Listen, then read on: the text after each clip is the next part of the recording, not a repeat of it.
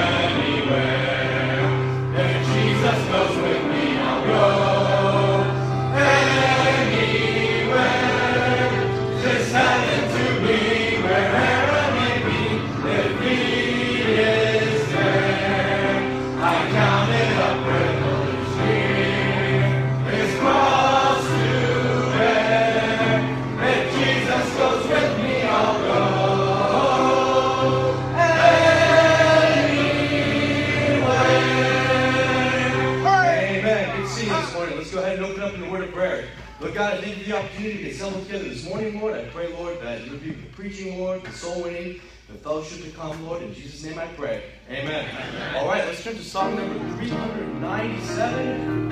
Song number 397. Little is much, God is in it. Song number 397. Sing it out on the first. In the heart is still not ripened. Where's the work for all to do? Hark the voice of God is calling. To the heart is calling you. Little is much when God is in it. Labor not for wealth or fame. There's a crown and you can win it if you'll go in Jesus' name. 'Cause the place you're called to labor seems so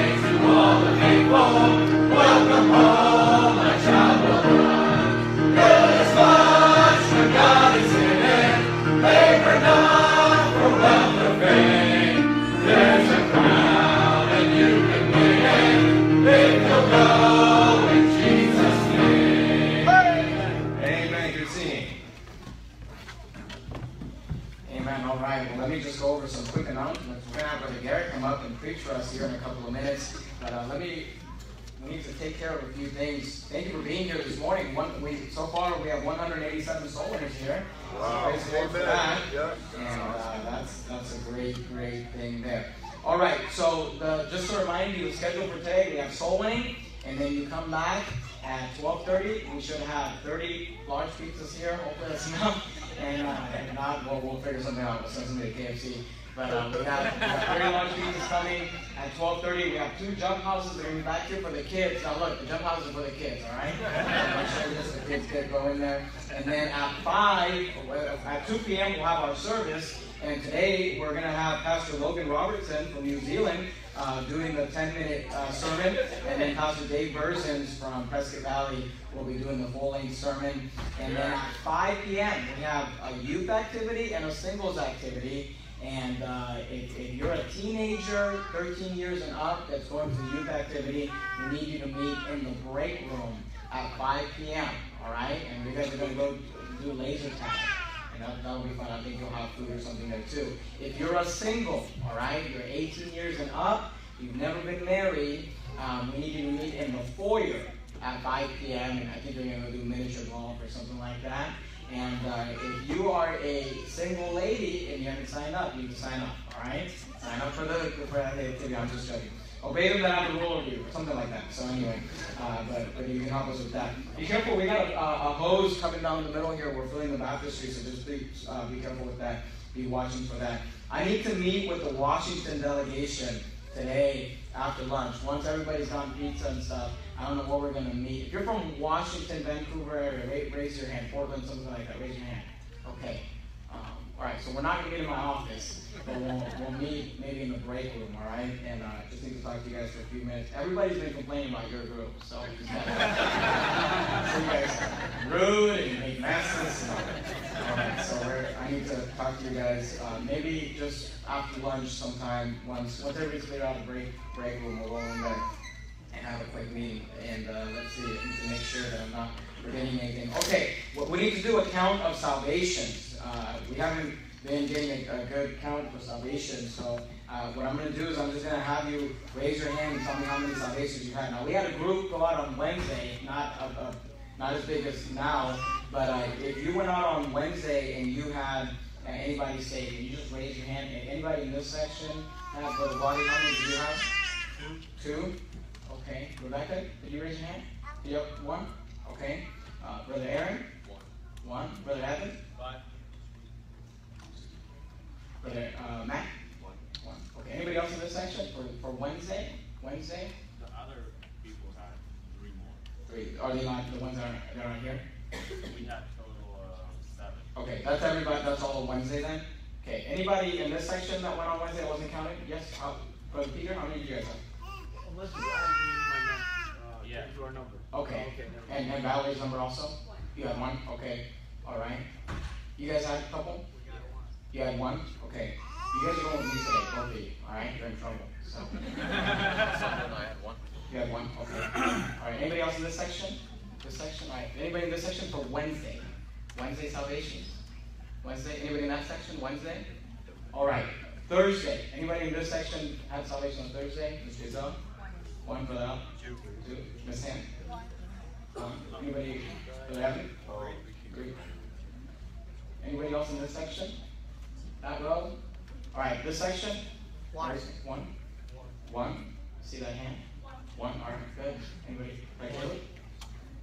How many did you say? 1. 1. Okay. Anybody else in this section for Thursday? All right, this section, Thursday? Pastor Logan had 1.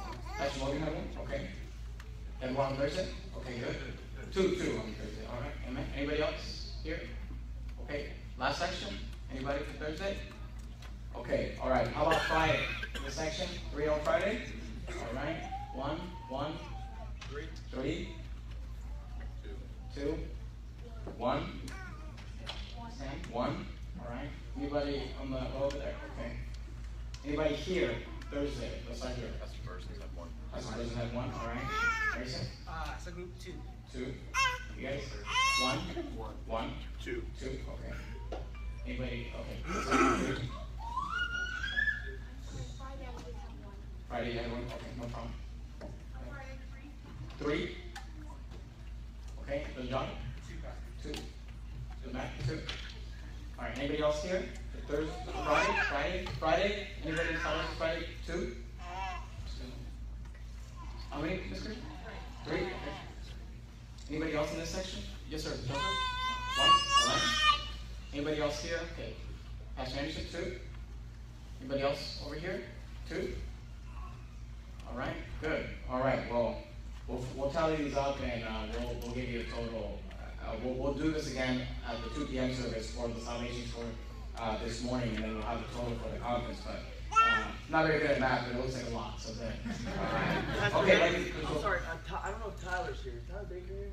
He had one also. He had one. What day was that? Yesterday. Yesterday?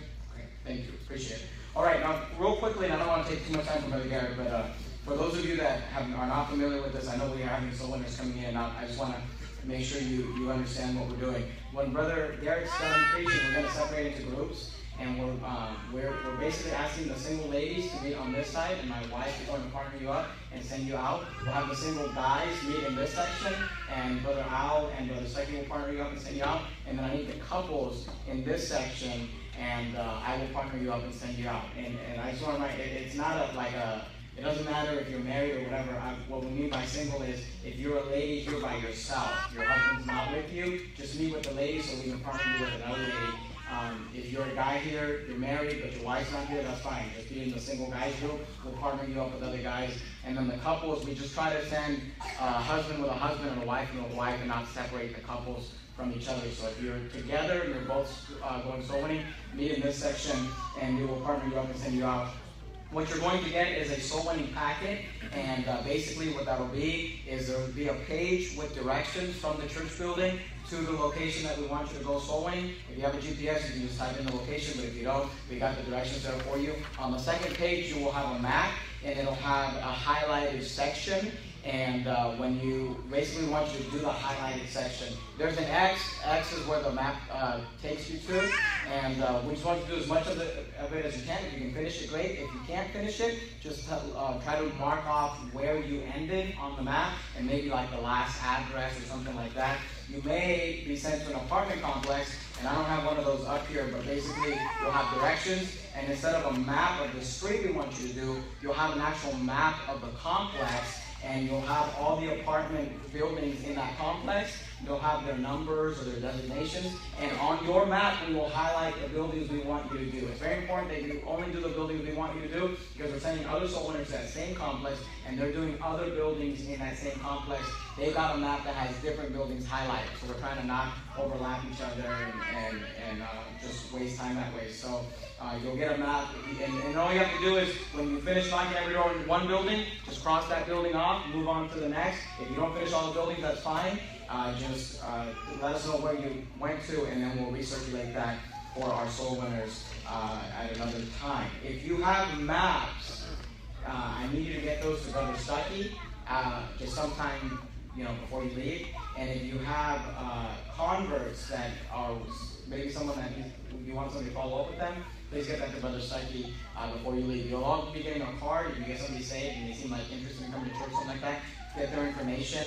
If you go into an apartment complex, our van picks people up in those complexes. So if somebody needs a ride, just say, hey, we'll have the church van come pick you up. Just get their name, address, phone number, and we'll follow up with them in regards to that. If you've had a convert this week who you said they wanted a ride, make sure you get that to Brother Stuckey so you can call them this afternoon and set up a ride for that. And don't forget, on your way out, grab a Bible Study Advent CD. This is the gospel presentation in 9 different languages, and you just use it as a resource to be able to give out if you're not able to preach the gospel, you're not able to finish. If you haven't gone through formal soul winning training, we have soul winning seminar DVDs back there. 10 lessons. We take you from how to knock on doors to how to get a convert to church, and it's a good tool. If you haven't ever gone through a structured training, please grab one on your way out there, completely free. I think those are all of the announcements we have for now. So we're going to have Brother Garrett come up and preach for us this morning.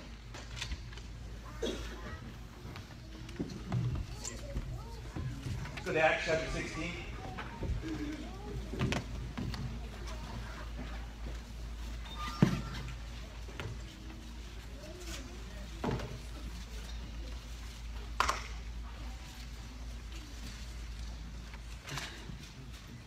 Acts chapter 16, verse 30, the title of this message is "And Thy House."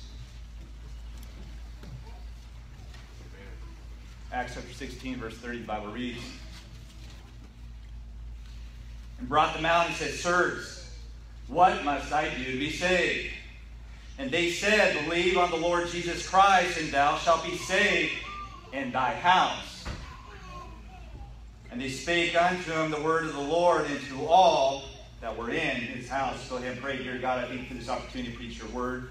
Pray that I'll be understandable and effective, Lord. In Jesus' name I pray. Amen. The context of this passage is Paul and Silas are in Philippi. Paul and Silas are in jail in Philippi, and they're preaching the gospel to the jailer. I would imagine Apostle Paul is the greatest soul winner who's ever lived. I would imagine Apostle Paul probably reaped more souls than any person who's ever reaped.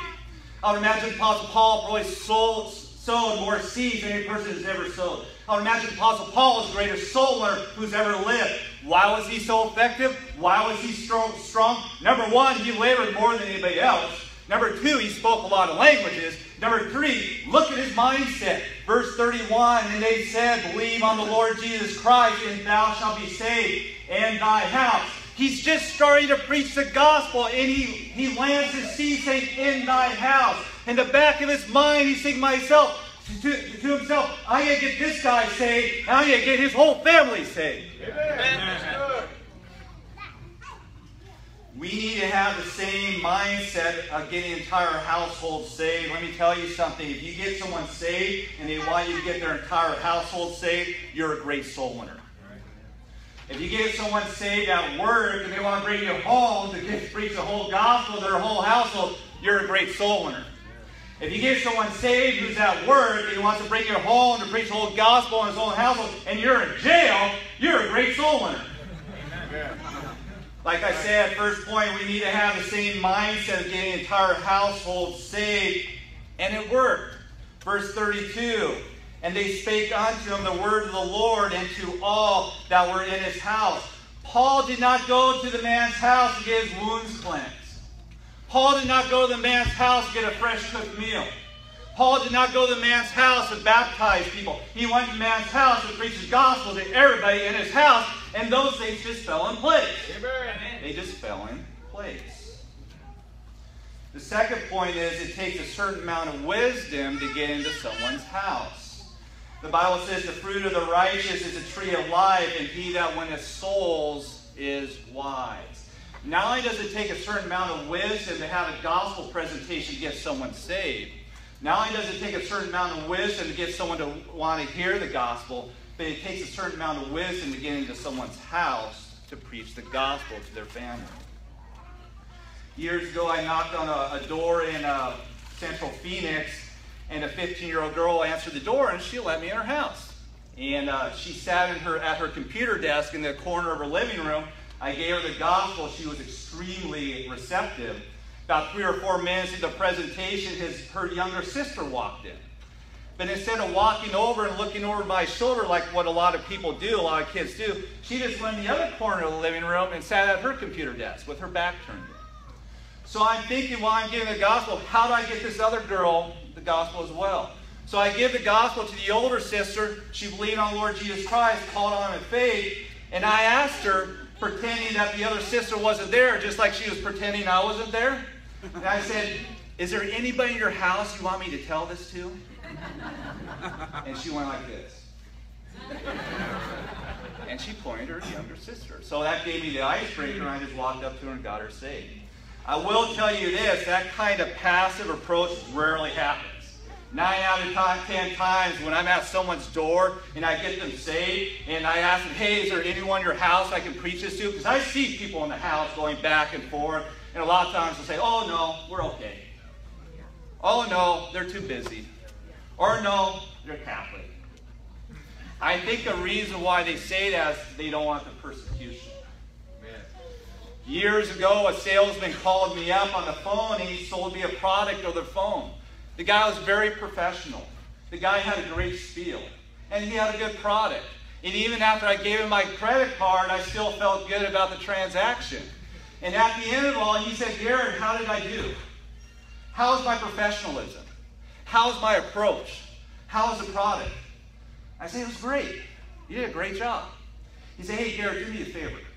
Why don't you give me the names and numbers of 5 of your friends and family, and I'll call them up. I'll give them the same presentation. I'll tell them about the same product, and they'll be just as happy as you. I said, no way. No way. I'm not going to give out the phone number of my friends and family, have them come back and just rip on me. Why did you give my number out to the salesman? I believe very strongly when we get someone saved, they like us a lot. They like our presentation a lot. They like the product a lot. They just got saved. They got joy in their hearts. But I would imagine when it comes to handing over their family or laying us in the door, they don't want the persecution. They don't want the people to rip on them. So typically when I'm at someone's door, I try a little more direct approach. I'll ask them, I'll say, hey, do you have any brothers or sisters in there? And they'll say, oh yeah. And I'll say, hey, I just want to talk to your brothers for a second. Let me just ask one single question before I leave. A lot of times I'll hear them walk up and person say, hey, he just wants to ask you one question for a second. And the person will walk up. Or sometimes the mom will walk up, kind of puzzled when I ask, and then oftentimes that's a lot more effective. The more effective approach is a lot of times if I see someone go back and forth twice, I'll say, hey, who's that guy in the red shirt? He looks familiar. What's his name? And they'll say, well, Mario. That's right, Mario. Let me ask you a question real quick. I tell you what, if someone goes back and forth twice, they look a lot more familiar the second time.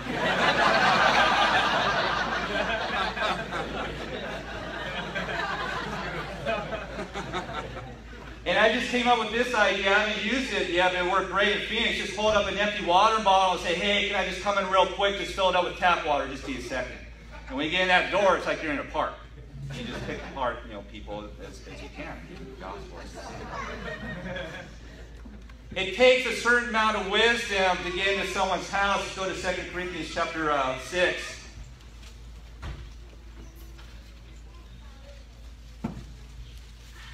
Second Corinthians chapter 6, verse 14. You say, well, why do I need to get people's households saved? Why should I get in their house? Why should I even bother?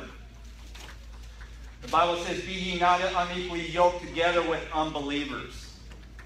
For what fellowship hath righteousness with unrighteousness? And what communion has light with darkness? And what concord hath Christ with Belial? Or what part hath he that believeth with an infidel? The number one reason why I want to get the household saved is I want unity in that house. If I'm talking to a married man, I want his wife to get saved so there's unity. If I'm talking to a brother, I want his sister to get saved so there's unity. I mean, what fellowship has righteousness with unrighteousness? What communion has light with darkness? And what concord has Christ with Belial? I want as much unity in that house as I can. Amen. The second reason is I want to minimize the confusion. If I get a young man saved, I don't want his parent to be puffed up when I walk away and say, you have to keep the commandments. Or I've read the Bible. You can't live however you want. If they have that kind of issue, I want to experience that issue face to face so I can cut them down to pieces in front of the new convert. I don't want confusion to be in that household. Or at the very least, I want the parent to try to lie and say, hey, I don't have time to, for that, so that the new convert can realize their parent is, number one, not saved, and number two, their parent is not an expert on religion. I want to minimize the confusion with that new convert. And the third point is I want to protect that convert. Amen. Yeah. I don't want persecution there. One time I was giving the gospel to a young man, he's probably about 14 or 15, and I heard a whole bunch of flack on the other side of the door. I figured it was his older brother. And he was causing a lot of intervention. But fortunately, the guy hung on, and he prayed and believed on the Lord Jesus Christ. And when we finished, I said, who's that guy making all the noise behind the door? Is that your brother? And he said, oh yeah, that's my brother. I said, hey, what's his name? Mario. I just called out, Mario, let me talk to you for a second. So he came around the corner, and I said, hey, I don't want to get in your face, but I just want to invite you to church. And I tried my spiel on him.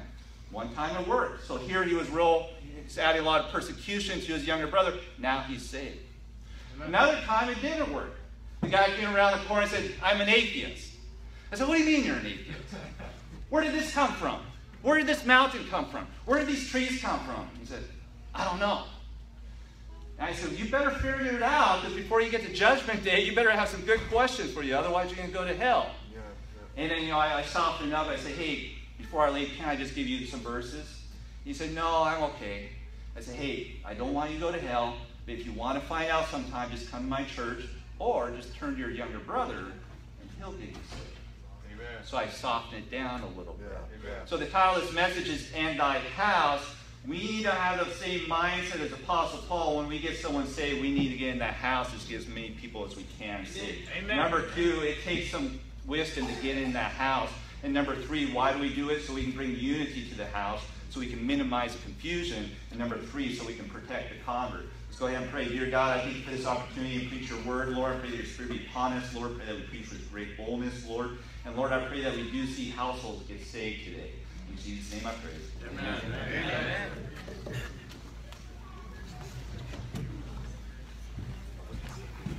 Amen. Thank you very much, Brother Garrett. Thank you, Pastor Anderson, for letting us have Brother Garrett for a week here. He's been doing a great job, and I've been very impressed with him. We're coming out soul winning this morning. We're driving, my family and I are minivan driving out here, and I see Brother Garrett walking from his hotel. He's got his briefcase. He's walking to church, and so I was thinking to myself, that's the kind of mission I want to support. Amen. I didn't have a ride, and we kind of just forgot about him, and then gave him a ride, and he's coming to preach. You're probably wondering, why did you stop and give him a ride? Because we're running late. Brother Garrett, we appreciate you. Thank you very much. All right, so don't forget, single ladies here, single men here, couples here. Hey, you couples, you guys are fighting on vacation or whatever, just figure out singleness too. You can do that over here too. All right, let's pray, and then we'll slowly do it. Heavenly Father, thank you, Lord, so much for this group. Father, we love you. I pray you bless us with God's soul and your precious name. I pray. Amen. 195 soul winners this morning.